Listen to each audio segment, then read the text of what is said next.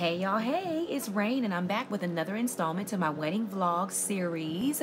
These are champagne flutes, and if you've been following the vlog, you're probably like, why in the world is she doing more glasses? I think I told you in the last video that I wasn't sure if I liked the glasses that I came up with, though they were cute. They were wine glasses, and after I did my cake cutting set, I just felt like I needed something to match that more. I needed something that was just a little more, or I should say a little less crafty, but more elegant. And I saw these glasses at Hobby Lobby, and I stood there and debated, and I finally decided to pick them up. They're by his and hers. You'll find them in the wedding section. I went during the 50% off week, so they're regularly about $39. And so I ended up paying, or 30 rather, and I ended up paying about $20 for them, something like that. But you can get them for 50% off.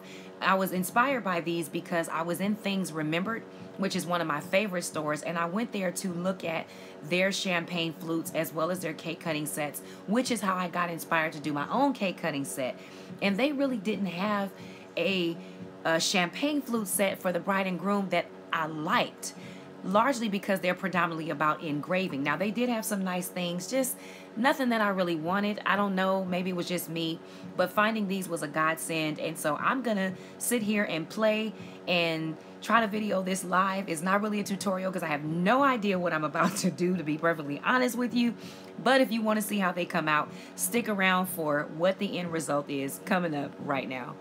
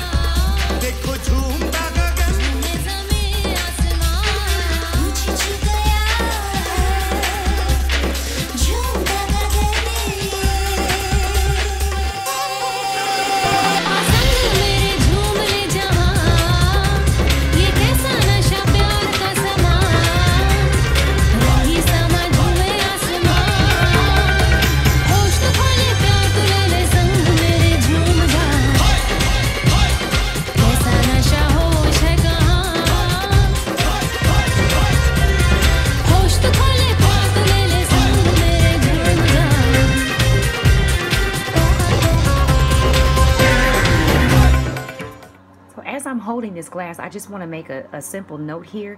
These are really awesome. Now, these feel like some of the ones I picked up in Things Remembered, and I actually saw a glass set in Things Remembered that had the hearts on them, and they had Swarovski crystals in them. These are probably not Swarovskis that are on there, but these are very, very similar. So if you're looking for an alternative to something you see in that store, I definitely recommend these. They're very heavy, they feel good, they feel very, very well made. I think I was expecting them to feel more aluminum or plastic, I think, but these are very well made. So if you've never bought Hobby Lobby wedding glasses, I would say consider it, at least this particular set, as this is absolutely stunning.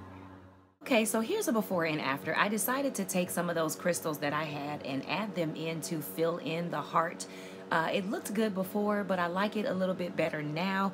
That was just the first idea that I came up with. Of course, if you do this, you can certainly take it or leave it, but I wanted you to see each one side by side with the hearts filled in and one without. I actually like how this came out. It's starting to look more and more like my cake cutting set, starting to be more reflective of me, because if you know me by now, I love bling. So for me, there can never be too many crystals. So I really didn't know what I wanted to do next after blinging out the hearts, but after thinking about it, I decided to take the rhinestone wrap that I had. Now, I got this from Hobby Lobby. It's by Metal Gallery, and every other week you can get it for 50% off. It's regularly $19.99, so to me it's worth the wait. You get about 4.5 yards of it. You can also find it on eBay, and you'll get about 30 feet, so take it or leave it. I did 30 feet last time for about 13 bucks. But I took that wrap and decided to follow the groove that was already on the glass, and then sort of make it wrap around the bottom half of that stem all the way down to the base. And I really, really like how it came out. I think it matches that cake cutting set way nicer than the other set I had. You know, for some this might be a bit much, but for me, if you know me, you know I love bling. And so I had to do it. I had to do something to make it match more. This wasn't really a tutorial, more of a walkthrough, but I hope you got inspired to do something for your wedding or for your tablescape that is really special. And until next time, next vlog installment, remember you can do all things through Christ who strengthens you. Have a beautiful day. Hope you liked it. Like, comment, and subscribe. See you soon.